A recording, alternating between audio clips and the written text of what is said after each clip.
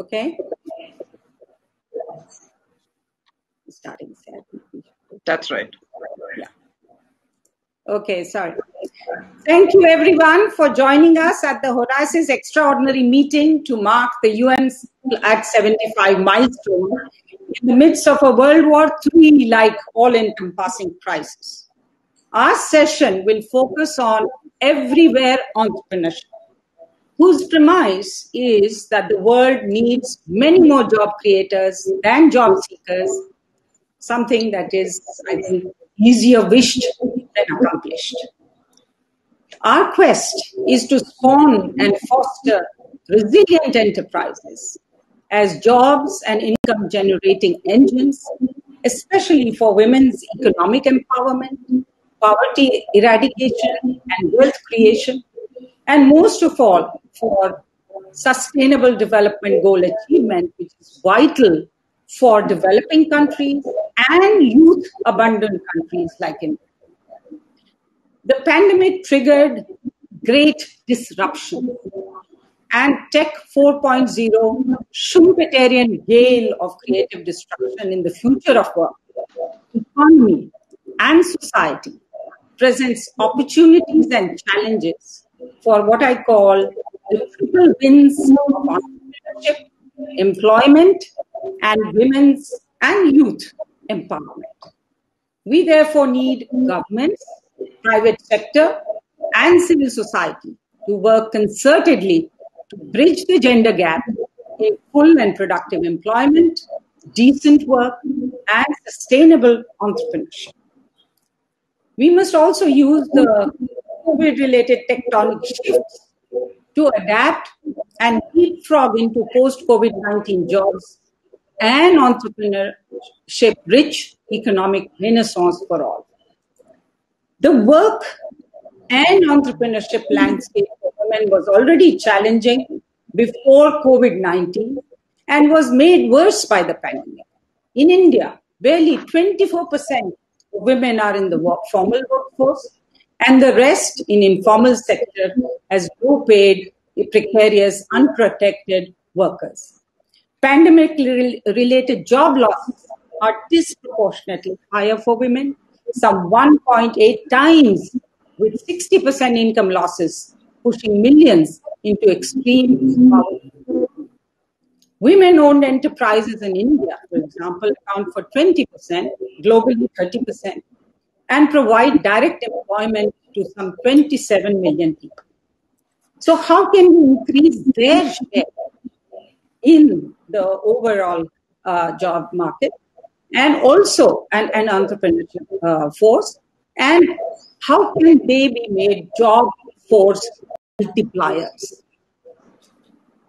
Women-owned enterprises have the highest share of micro enterprises, small enterprises, and very few medium and large ones.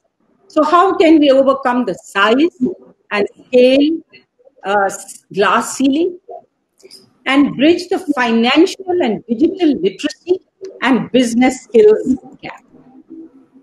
How can we boost another major entrepreneurship jobs metric, which is women's self-help groups? Certainly, and in India, this is big. 6 million providing livelihood to 67 million women in rural and urban India.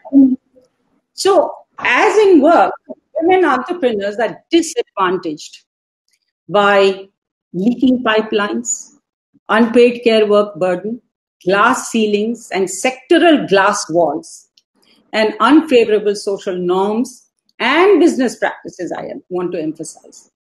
And scope issues include value chain climbing in entrepreneurship, what they make, sell, trade, for how much value, profit, as well as limited in terms of their form, type, systems of enterprise, and technology adoption and sophistication. So I will ask our panelists here. We have a brilliant set of panelists to provide us ideas on what and how of women entrepreneurs progressing from precariously self-employed small entities to empowered generations of large-scale jobs, large-scale job-generating quality jobs for women, men, and youth?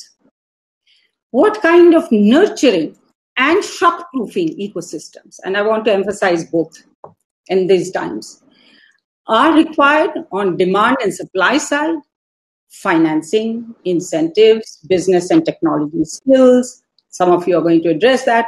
Tools, institutions, labor standards, new regulations, social networks, gender equal corporate culture, government procurement. All of these constitute the ecosystem. Which are the sectors at the local, national, and global levels that are most ripe for job-rich entrepreneurship, that mine human skills and talent as much as leverage technology, and these include green economy, the care economy. We've really emphasized that in the UN, ICT and AI, some of you are experts on that, social services, creative industries, also the whole universe of COVID response industries and services. So then the next question is how to set up a value chain and virtuous cycle of knowledge, education, skilling, reskilling, and upskilling. Now that's become very, very important in the case of the AI digital economy, but also employment for and through dynamic entrepreneurship. Then how to harness technology 4.0 led revolution in supply chains, in agriculture, manufacturing and services, future of work, gig economy, AI-enabled, digitized work platforms that have been accelerated by the needs of contactless work in COVID-19, and also benefit from jobs and entrepreneurship, starts up churning that is going to and is happening. It must not deepen inequalities, and that's the big catch, but be a democratizing, enabling, and equalizing impulse. So that is very critical. How to remove structural, legal, discriminatory social norms and attitudinal barriers to risk-taking and decision-making that hinder both women entrepreneurship, but also adaptation to new tech 4.0 environment by all. Last but not least, how can everywhere entrepreneurship be unleashed and benefit from the economic mobilization and action by countries towards pandemic-related, the three avatars of pandemic-related relief and mitigation, recovery and resilience, and building back better and building anew that all countries are undertaking.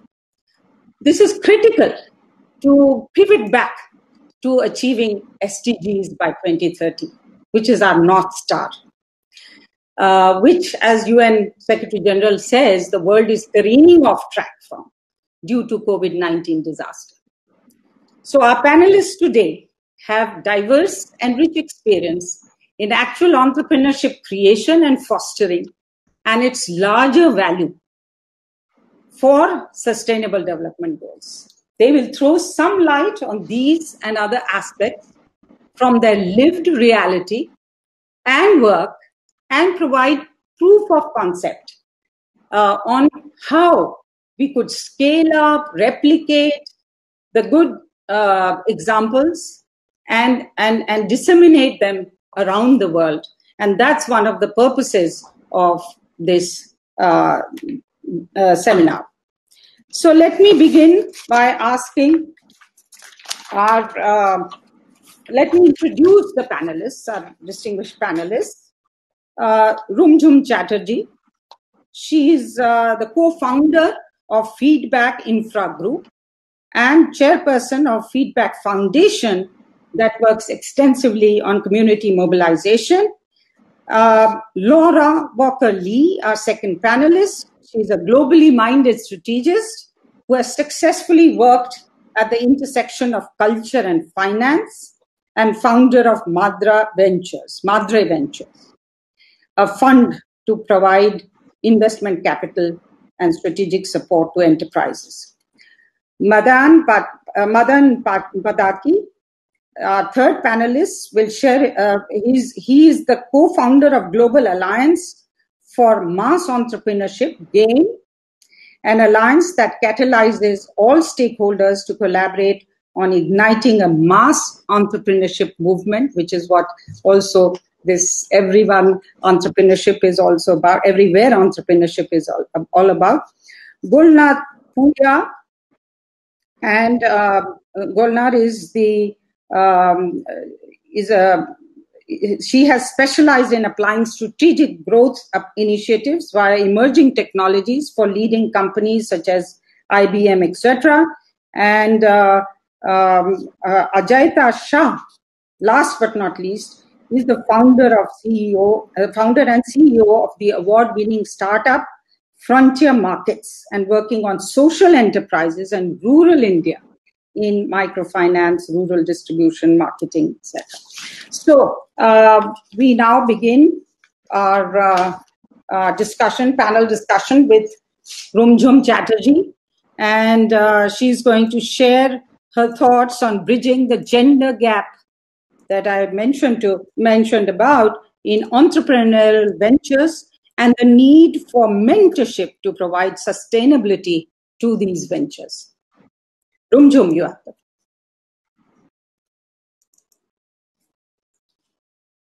How do you? Rumjhum, you. Yeah. I wanted to share with everyone really 3 examples of the kind of entrepreneurship that we are talking about. All of these will actually be focusing on the grassroots level. In 2005, the first example is that of an initiative that was launched by some of us within the Confederation of Indian Industry that wanted to look at women empowerment.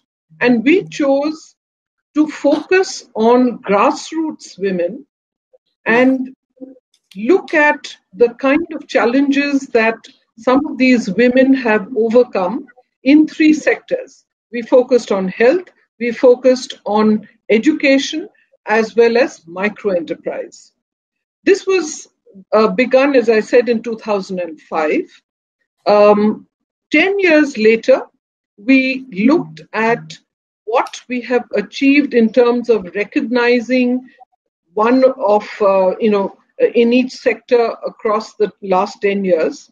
We got these women together, and that's when the real journey began for us in CII, because that's what led us to this plethora of knowledge and passion that we knew we could unleash, which could become a game changer for the way that we look at entrepreneurship, we look at grassroots and social development, as well as look at the social change that we can bring about in the economy. I want to focus only on the sector that we looked at as micro-entrepreneurs. And since these were all women, young entrepreneurs, after our experience of dealing with them over a few years, I think we realized that we could do much more by giving them a few inputs, such as we attached a mentor to each of these women. Now, they were all in different districts spread across rural India, and we were able to identify those resources who could help them build their confidence, help them build leadership skills, look at how to manage their resources, look at providing inputs that could help them, create market linkages, adopt technology, and so on and so forth. And in a matter of a few months, I think we saw the positive results emerging. But the big point was that I think what came home to us was that here were women who were finding opportunities amidst adversity. We were able to identify those women who, in the wrath of poverty, were taking control of their own lives and creating this out of their own passion of wanting to take charge of their lives and do something that benefits not only them, but also the community. And there were huge number of positive things that we could get from them, humbling experiences all, and those we showcase for the other people in their communities to emulate so that other women could also then learn from them. The second thing that came home to us was here was a seed of an idea in these women that could cause a revolution of change. And we could see the kind of change that was coming about with their respective successes, not only in their own lives, but in their communities, and how by showcasing their successes, we could bring about change in the social milieu across the country. The third thing that emerged was that with very little input, they were able to move from one micro enterprise to serial entrepreneurship, from chicken rearing to very many other things that they could do. It was an eye-opener for very many. And therefore, we said we need to not only showcase them, but also amplify their voice. So in every event that CII organizes, whether it is on women empowerment or on social development or on corporate social responsibility, we like to showcase these women to come and speak at events so that their voices are amplified, their successes are showcased. And there are opportunities that we get for corporates to be able to link them and their projects to corporate social responsibility initiatives that the corporates are promoting. So this has been today. Now we are in the 15th year of this initiative. It's growing from strength to strength. We are seeing the number of people that they are impacting, and we are able to showcase and therefore impact very many others by just their success stories being propagated across different media. We are also finding that the community within each of these environments that is being impacted is also, we are able to engage more. We are creating jobs for many more, not just women, but men as well, which is therefore leading us to believe that even if we don't scale in terms of each business, if we can replicate these smaller entrepreneurship and entrepreneurial ventures in far greater number, I think we will together achieve a lot. So this is progressing pretty well. The second example that I want to take is about a business connection that we've been able to make from our own industry. We are in the infrastructure industry. We are a franchise operation to discoms that are distributing electricity. So in the state of Orissa, which is in the eastern part of India, where we have the mandate to distribute electricity, which means going house to house, making sure that the connections are there, meters that need to be read, the bills generated, and the money is collected for each of those bills. In one of those four areas that are under our purview, we engaged 137 women's self-help groups to do this activity. The results have been astounding. Not only have they had better success at meeting all the commercial targets, we've had a huge impact in bringing down the leakages. These women are doing the work in their own communities, so access for them is better. They are also able to make a social impact and put moral pressure on their own communities to ensure that nobody escapes the whole system and therefore is not paying for electricity or is doing things that ought not to be done. This has been a huge success in the state of Orissa. We are now replicating that in the other states. It's got recognized by Ministry of Power and several other things as something that we can do across the nation. What it has also brought about is this huge focus on saying it has improved the lot of women in their own communities. They are now engaging others to come into the fold, which is good for us as well. We have people who are teaching what they have learned to, inspire and get more people. So this is the second big success story that we are very happy about. And the third that I want to leave you with is, again, something that emerged out of the COVID-19 pandemic and how it impacted the elders. Now, I work very closely with India's largest non-profit called HelpAge India that focuses on the elder population, particularly the marginalized population. And as we all know, the pandemic hit the elders very, very severely.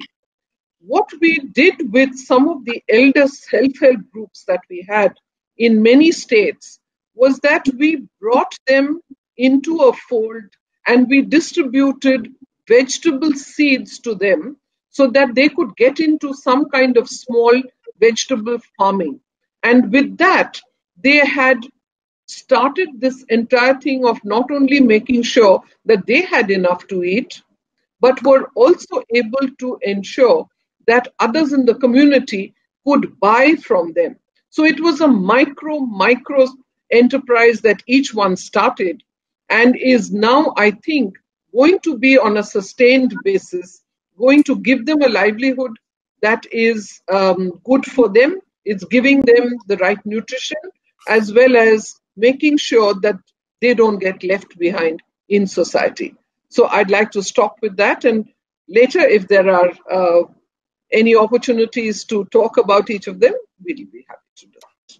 Thank you, Rumjhum, for those very insightful examples of how to foster serial entrepreneurship, be they at and the value of micro enterprises, because I don't think one should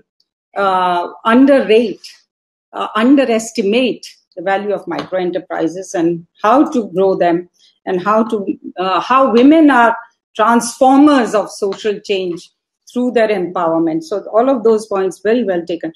Our next speaker is Laura Walker-Lee, and she's going to be focusing on why gender diversity in business is a must for the world economy. Thank you so much. And thank you, Rumjhum, for, giving all those really insightful examples.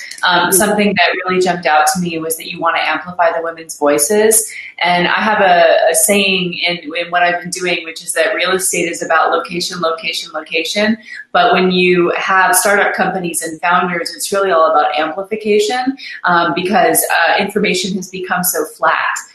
With social media and the internet and things like that. And in order to carry those companies to some sort of exit event, whether it's IPO or an acquisition or something like that, people need to know about the company and it has to have some sort of profile. My background is a strange background that brings me to this panel. I have a background in film and television finance. I've been doing it for over 10 years, and I do the financial modeling and structuring for investors. I've worked on Academy Award-winning movies. I've worked on terrible movies. I've worked on all different kinds of movies. But something that I noticed about 2 or 3 years ago was that there's a real chasm between the stories that we're telling ourselves and what's actually happening in society. Whether it is, us celebrating scions of business like Amazon, let's say, and maybe there aren't necessarily very good things that are happening for the environment. So people become very noisy about it, and then someone like Jeff Bezos, becomes moved to donate money at that time. And there's now a kind of like this back and forth between the public and corporations, and there's this direct dialogue that's happening because certainly in America, we are in stalemates in our government, and I think corporations are stepping in and they're starting to try to solve social problems. And so I think that when it comes to gender parity, it's really essential to make sure that boardrooms and management and things like that reflect the actual populations of the world. What I say is, don't just strive for gender parity because it's fair, strive for it because it's good business. And there's a lot of statistics to actually support that. Recently in the New York Times, if we're talking about government, they reported that women-led nations are recovering faster and doing better than nations led by their male counterparts. And then just last week, the Financial Times reported that for last quarter, women-led hedge funds beat all of their male rivals during the Corona crisis. And so I think that, there's a lot of other things I could cite, and I love numbers, kind of live and die by them. So I'm always, gathering data about these things. But when it comes to proof and data, I really have three buckets. One is performance markers, which I just mentioned. The second one is public sentiment. And the third one is market opportunity. So in terms of public sentiment, I won't go into it too much, but please look up something called the Athena Doctrine, which is one of the best studies that I've seen about the world really desiring a female, a women-led society, or at least men who think that way. Either women or men who think that way. And there's actually a TED Talk on it. There's a gentleman, his name is John Gerzema, who made the Athena Doctrine. He went all over the world and he questioned 64,000 people. And what he found is that feminine-led traits, which is like empathy and transparency and things like that, are what people are desiring today, not codes of control or aggression or black and white thinking, which is more aligned with the way that men think. So I think that that's another really great thing when we're talking about gender parity, being necessary in business. The third one is market opportunity, and I really love this story. A friend of mine, her name's Danielle Kayembe. Danielle wrote a white paper called The Silent Rise of the Female-Driven Economy, and it explores how the majority of our everyday products and services have been designed by men to the exclusion of women's unique needs, biology, and wants. So our world is in fact male-centric. So examples of that would be the iPhones get bigger and bigger and women's small hands can't accommodate them, so we drop them and we actually have to get them repaired more than men do statistically. Another one is that businesses when you walk into a bank or you walk into some sort of institution, the doors are very heavy. And they certainly don't accommodate women who have strollers or small children, and it's really designed for men.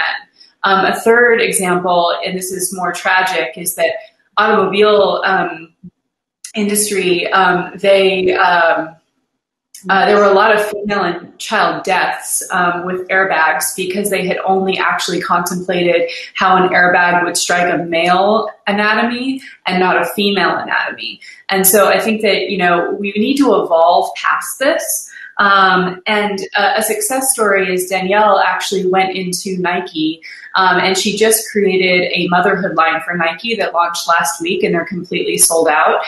They now have sports bras that can accommodate breastfeeding. They have yoga pants that can actually accommodate, pregnant bellies. And it's a super popular line. And I think we need to see more of that. And it's only going to happen if we have women at the top. So those are my proof and statistics. In terms of practical implementation, I have three different approaches. One is top down, one is bottom up, and there's kind of a mid-level. So for top down, it's really all about corporate social responsibility. It's something that I've really taken on as a personal crusade. I think it needs to evolve. CSR was invented over 100 years ago, and it has not evolved past the point that it exists today. We're at a time in history where CSR has never been more critical for a brand's reputation, but also the future of society. So big businesses have always changed the course of history, sometimes intentionally, sometimes unintentionally, sometimes for good, sometimes for bad. especially in America, but other select countries as well, our current governing climate is riddled with political stalemates and government shutdowns. And for this reason, corporations have publicly stepped in to bridge the gap by pledging solutions to societal and environmental issues. So whether they come in the form of donations, funding, supply chain, things like that, they're trying to step in for positive change. The problem is that there's no data that exists after these press releases go out. And so these corporations get the street cred of being able to say they're going to do something, but the public really has no evidence that these things have been accomplished. And they've started to be called blackwashing for Black Lives Matter, greenwashing for the environment, pinkwashing for the Me Too movement or Time's Up. And these, it's not effective.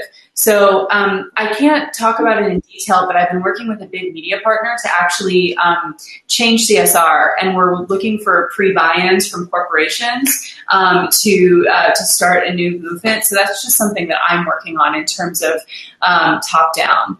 Another top-down resource would be Beyond the Billion. Beyond the Billion is led by Shelley Porges and Sarah Chen. So the $1 billion fund for women began as a pledge campaign aimed at mobilizing a global consortium committed to investing $1 billion by 2020 in women founders, rapidly increasing the fund pipeline. The goal was met within 9 months. So they started a new fund called Beyond the Billion, targeting the top of the capital stack and driving returns towards diversity. So I think that's another really great resource. In terms of mid-level, there's a social club that I invested in called Albright, which is actually named after Madeleine Albright. And she has a famous saying, which is there's a special place in hell for women who don't support other women. And so this is a social club for women, but they also have a digital platform, and there's extended education for women, and they can also meet investors on the platform. So that's a great resource. And then in terms of bottom-up growth or grassroots growth, as it's been mentioned here, there are two resources, which is Girls Who Invest, which was actually started by the managing director at Morgan Stanley. Her name is Seema. And it recruits women in college to work at BlackRock, to work at Bank of America, and all these different places. And they've had a 70% retention rate for these women. And they're staying in finance. And I think that's really, really important. And then I also want to give a plug to the African Tech Vision, which was started by BMW Ventures. So. Thank you so much. Thank you for giving us that big picture. And also, very importantly, what is the comparative and competitive advantage of women in entrepreneurship? Also highlighting, if I may put it that way, also highlighting how making for and selling to and made by and designed by women is a key to changing what you call male-driven market models and also then entrepreneurship. And indeed, that is a very big niche, but not niche, I would say. We are half the world.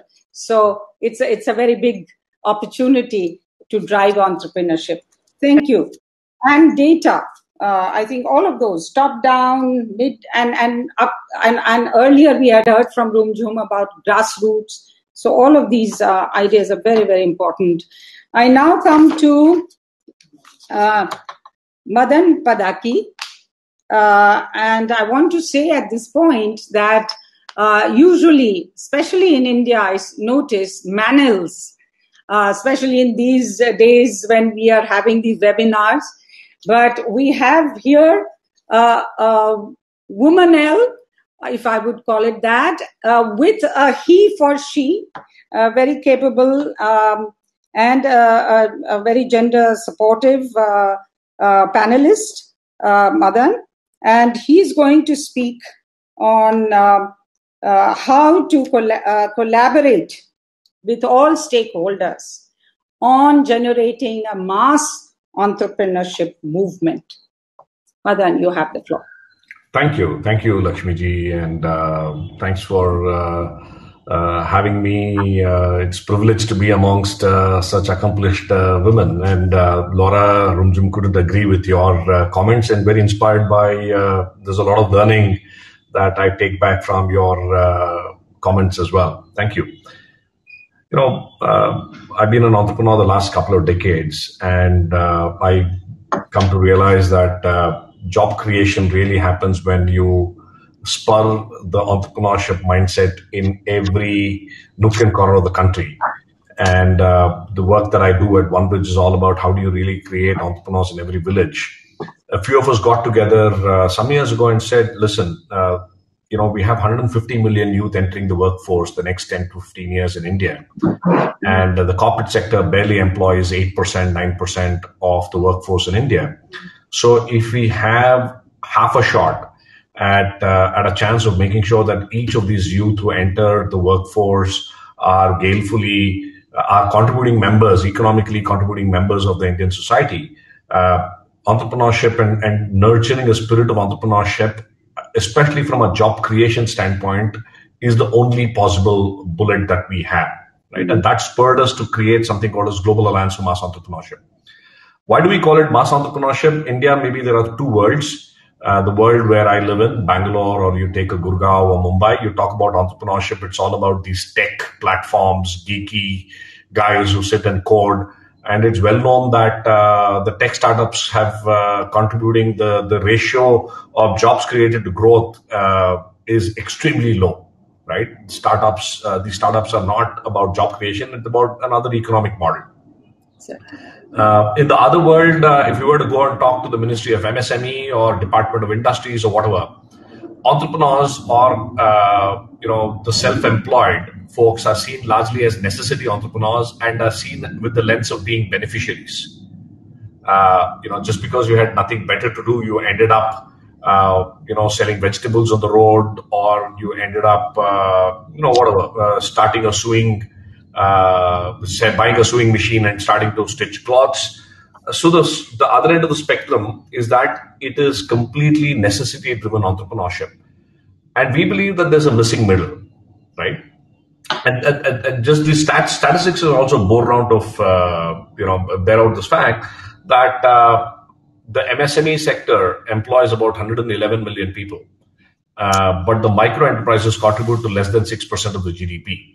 So it's an extremely small contribution to the GDP, and 94% of these enterprises employ less than 3 people. So you can see that there's a massive skew in terms of being self-employed, and of course then you have the mega enterprises. So the missing middle that we identified a couple of years ago was that what will it take for us to increase the number of entrepreneurs who can generate employment for 5 to 20 people each. And we call that as mass entrepreneurs from two angles. One is that you need these mass entrepreneurs everywhere, the entrepreneurship everywhere conversation we are having. How can we have these people like them sprout up in every nook and corner of the country? And can they deliver jobs to the masses? So can this entrepreneurial surge result in 50, 100 million jobs over the next 10 years? So GAME, the name goes clearly. We realize that this has to be an alliance. And it's only a collaborative approach that can solve this rather than individual organizations solving for it. So our vision and mission is that can we catalyze a mass entrepreneurship movement in India and eventually globally, where we can create in India 10 million new mass entrepreneurs in the next 10 years, generating about 50 million jobs, and can 50% of them be women? Right? So that's what we've taken up as a mission. Clearly, as was articulated, the dice is loaded against the women in several ways. If you look at labor productivity, we did a study recently where we said that if you're an entrepreneur running a business in urban India, and let's say we take that benchmark as one of labor productivity, the same enterprise being run by a woman in rural India is 0.2. Right? So you can look at even if you take one aspect of labor productivity, look at how underutilized the levers of women entrepreneurship is. And we've been trying to look at the entrepreneurship angle through the gender lens. And we recently did a study across India, spoke to several folks, and I kind of resonate to what Rumjhum was saying, and that was a part of our learning as well. When we asked practitioners, policymakers, women entrepreneurs who have kind of hit and scaled it up to some extent, what are the things that matter to you? The following came out. One is that the self-confidence of women entrepreneurs to take their families on and the society on to scale, to start to hire people. A lot of women we spoke to said, listen, I'm doing it for myself. My husband is there to support me. I don't know how to hire another person and start getting jobs from them. I don't think I'm confident enough to have employees, right? The second thing which we realized was a way to get self-confidence going was the lack of role models. When we asked women entrepreneurs, who else do you identify with in your community, who you think is a great entrepreneur? Very rarely we found answers, right? Because we have not celebrated these stories enough, right? We only talk of, the tech entrepreneurs or the large scale entrepreneurs, but we never recognize that this lady who's running a vegetable shop, hiring 3 people, is an entrepreneur herself. And those stories are not recognized. So how do we create role models that can inspire women to say, hey, if I can become, if they can do this, why can't I do this? The third the third learning, and we're doing an experiment about this, is that most of the women said, I learned entrepreneurial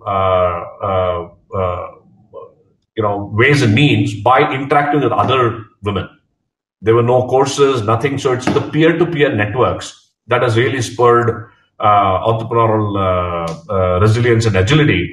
So in Bangalore, we are doing an experiment of around 12 weeks to build peer networks in local suburbs of women entrepreneurs. And we are measuring over a 12-week period how their own perceptions of themselves, the communities, and the opportunities have changed. We are actually in the middle of the initiative now. I'm happy to share that we're seeing a massive impact of just speaking to women half an hour in a week together and just sharing stories. They go back much more energized. And I think we've underestimated the power of peer networks, which is probably the reasons why SAGs have worked in very, very effective ways as well.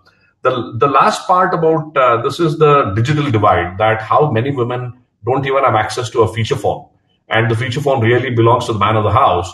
And they get to use it during their, when the man of the house is not using it. So how do we equip them with digital skills and digital access to be able to tap into the world and to grow and scale faster? In fact, we're doing again a workshop mode process in Bangalore for women entrepreneurs to equip them with digital skills. And again, we're seeing some very interesting signs of responses and growth that we're getting.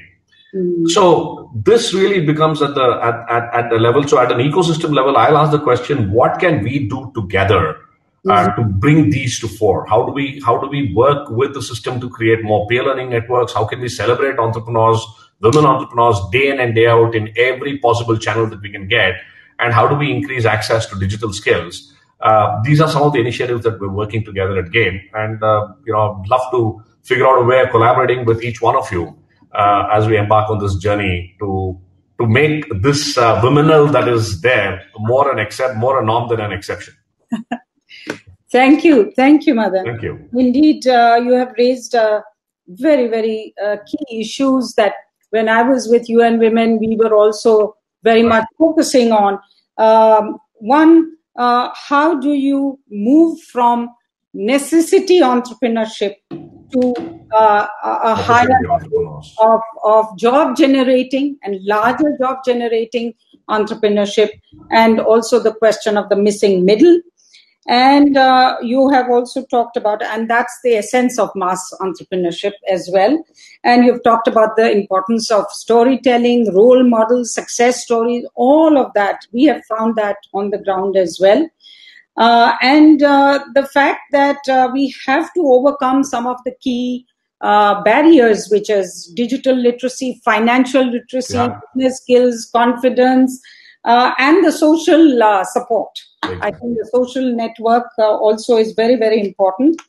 And of course, you've also highlighted this very important aspect of peer-to-peer learning, and how that is a game changer for developing a mass entrepreneurship movement among women.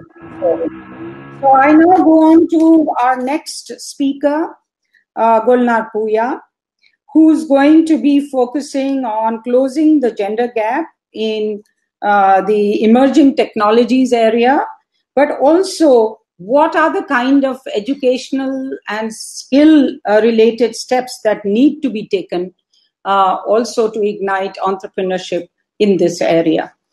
Golnar, you have the... Yes, thank you very much, and thank you for all the insightful comments, everyone. Given that we're running out of time, or we've almost run out of time, I will try to make it shorter. But I'd like to very much focus on, if I may, in a short time, on how do we actually motivate women in developing countries to become entrepreneurs? Not that if they're entrepreneurs, how do we help them scale? And I'd like to talk about that from the experience of Seven Gates Ventures, to which I'm a strategic advisor. Seven Gates Ventures is on the Canadian government startup visa program. Through that program, they're able to bring entrepreneurs and 4 of their teammates to Canada to expand their businesses. Seven Gates has had extremely great experience bringing entrepreneurs and women, if you will, mainly from the Middle East, in fact, and now strongly believes that the very strong curriculum, school curriculum in those regions and sort of the gender relations make these entrepreneurs very resilient for startups. So what I'd like to focus on is how do we actually help create more entrepreneurs in these regions?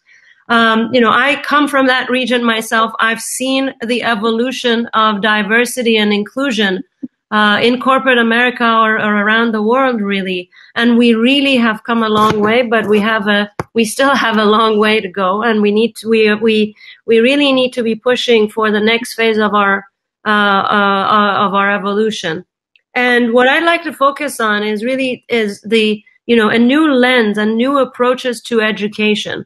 So how do we orchestrate an effort between NGOs, corporations, to start that education at a much, much early age?